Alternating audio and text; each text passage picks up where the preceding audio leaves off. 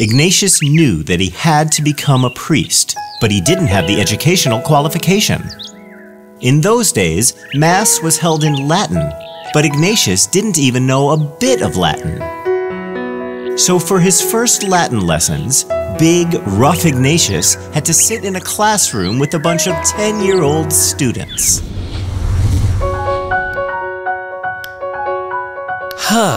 Good morning, children. What is he doing? Isn't he our new Max teacher? I don't know. Now everybody sit down. Hello everyone. My name is Ignatius and I'm not your teacher. I'm a student just like all of you. Huh? Student? He must have gone mad. I heard you, boy. Don't worry. Like I said, I'm here to learn Latin, my friends. Wow! Can you be my friend? Of course we can.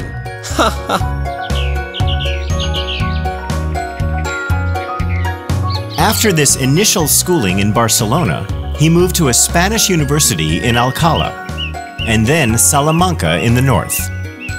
In both places, along with his studies, he engaged with people in conversation about spiritual matters.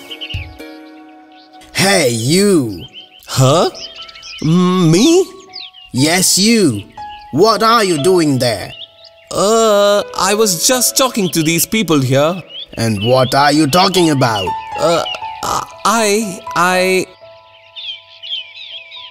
We were having a discussion about spiritual matters, sir. Why do you ask? Is there a problem? Yes, there is a problem. This man here was arrested twice before for engaging in theological conversations without having a degree. What? You don't have a degree in theology? Is it true? Yes, sir, it's true. I don't have a degree in theology. But then how did you speak about the spirituality here? Where did you learn all that from? I learned that myself, sir. Now come with me. You'll be spending tonight in our prison. What a bright man he is.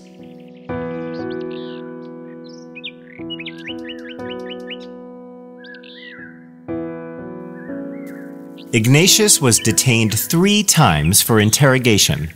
The charges were always the same, that he dared to speak about theological matters when he did not have a degree. He was always found innocent and released the next day. Ignatius then left Barcelona and attended the College Saint Barbe of University of Paris. He was 38 then. It was here that he met the 2 most important people in his life who would help him to build the Order of Jesuits. While at the University of Paris, Ignatius became friends with Peter Faber, a young man from Savoie, south of France. It's amazing that you have the will to learn, even at this age. The words that you speak, they are so inspiring.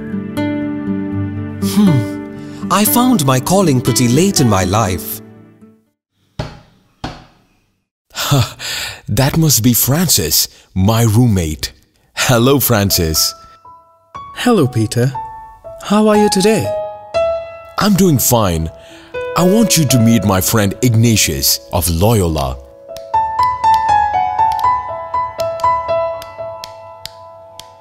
It's a pleasure to meet you, Francis. Likewise, Ignatius. Peter had been spending much time with Ignatius, and he was really inspired by him.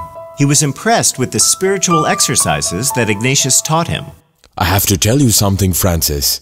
What is it, my friend? I have decided to become a priest after my studies. Wow, that's amazing, my friend. I'm so happy for you. Ignatius was impressed with Francis, and he tried to convince Francis as well. You should also consider becoming a priest, my friend. From whatever Peter told me about you, you're indeed a spiritual person. Thanks for the offer, my friend, but I think I'm going to be a professor. I really like teaching, and it pays me well too. You know there's the saying, what shall it profit a man to if he gains the whole world but lose his own soul? Huh?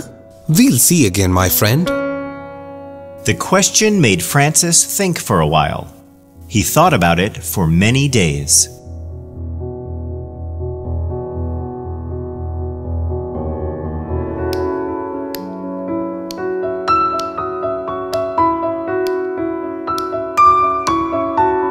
Francis had been living a noble life, so at first he could not understand the life of Ignatius, who was living in absolute poverty.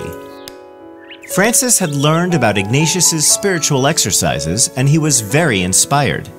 As days passed, Francis became more and more impressed with Ignatius. He had now started attending his classes as well.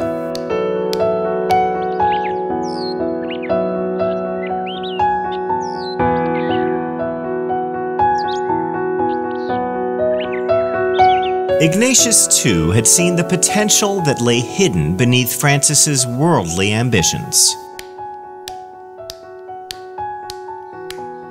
So what do you say, Francis?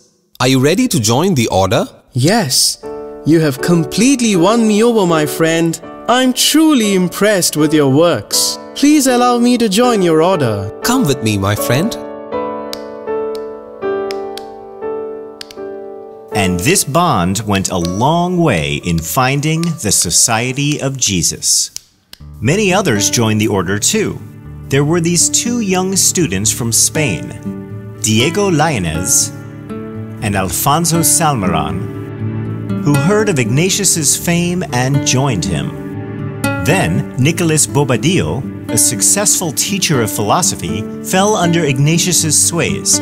So did another scholar, Simon Rodriguez. These men were the saint's first disciples.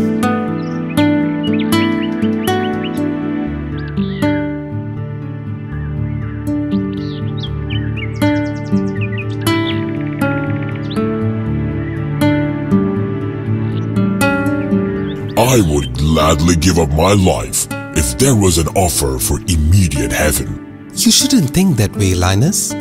I would rather choose to stay on earth and work for the glory of God. If God sends you great sufferings, it is a sign that He will make you a great saint. If you wish Him to make you a great saint, then ask Him to send you great sufferings. While he did not place too many burdens on any, he wanted his followers to see God in all they did. He insisted on humility. Humility is the truth. Hate what the world seeks and seek what the world avoids. My dears, we need to get the approval of the Pope to start our mission. What shall we call our mission? What do you think of the name, Society of Jesus? That sounds excellent. That one is great. Now that we have drawn the rules of our order, I think it is time we get an approval from Pope. Ignatius, Francis, Pierre, and other members together founded the order, which went on to be known as the Society of Jesus, or more commonly known as the Jesuits. Together, these 7 companions were united in spreading the gospel and devoting their life to the service of God. That day, they took the vows of chastity and poverty, and then made a pilgrimage to Jerusalem. Under the direction of Ignatius, his disciples were soon ready for work. Francis, I want you to go to India. Go and set all afire and alight. I will, Master.